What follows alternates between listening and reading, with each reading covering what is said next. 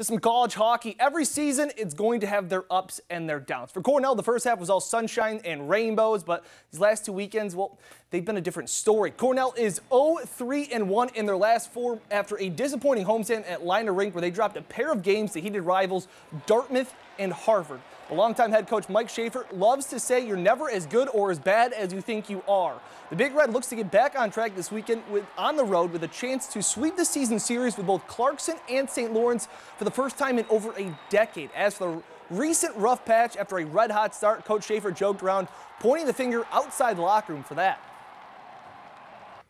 Well, you guys are the ones that have put us on the high, right? The media is the one that's put us on the high.